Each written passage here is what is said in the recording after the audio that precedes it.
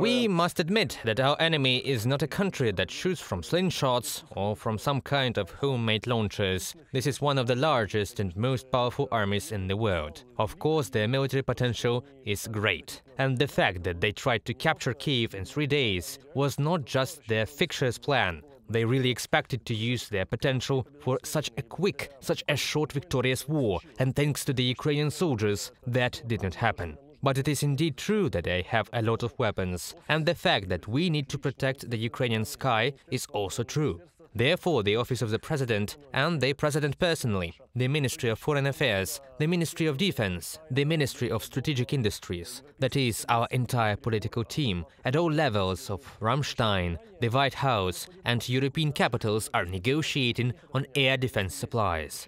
If you paid attention, these supplies resonate with our European partners, because it is clear to them, if there is a protected sky, it means there is a working economy. And if there is a working economy, it means that Ukraine as a state is getting back on its feet after this aggression, which began a year and a half ago. Accordingly, at some point they will begin to reduce aid to Ukraine. That is, they will save their taxes so that they can send less of them to Ukraine as direct assistance.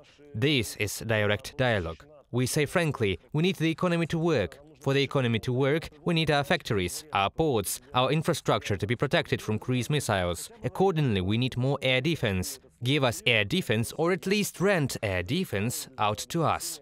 The president constantly uses this argument that at least rent it out for the winter, so that we can get through this difficult period. It is because Russia is clearly accumulating the potential to deliver a massive strike. They see that the weather is good, they see that so far our capacities are not operating at their full potential. Accordingly, they cannot afford to undermine these capacities now. They need to wait until the cold weather hits, so that the strikes will be more painful for the Ukrainian economy. Therefore, we need to make the most of this time to obtain air defense. And accordingly, the supplies that Germany, for example, regularly provides to us, Norway and so on, we really appreciate it. There are countries that are entering the situation, and they may not be so ready to provide cruise missiles, but they are more ready, more open to provide air defense. Therefore, we appreciate and understand this very well, and it is important that along with a functioning economy, people will also return.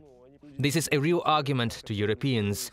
Some countries, like Norway, Switzerland, are actually already starting to pay from 1,000 to 1,500 euros, francs or crowns in equivalent, to Ukrainians, so they return to Ukraine, because they understand further assimilation into these societies does not always correspond to their national interests. Although it must be admitted that some countries would be happy to leave Ukrainian workers on their land and compensate those who left these countries for other countries.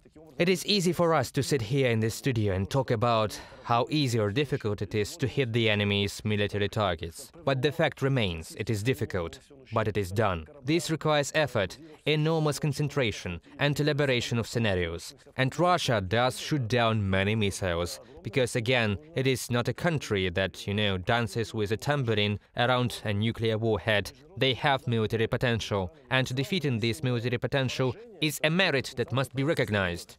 You can't devalue your enemy, just in rhetoric, and thus devalue your victories over the enemy. And the fact that this ship was damaged and the plant was damaged in Kerch, just as modern Russian air defense systems suffered damage, just as ships based in the Black Sea Fleet or aircraft based in Crimea suffered this damage, and so did helicopters. This is a huge achievement. This needs to be said out loud. One of our significant arguments in dialogue with the Global South, the so-called countries of Asia and Africa, is that Ukraine is a multinational state, where we defend the rights of the Crimean Tatars, who were first deported by Stalin, and during the annexation and Putin's regime, they became in fact hostages of his policy.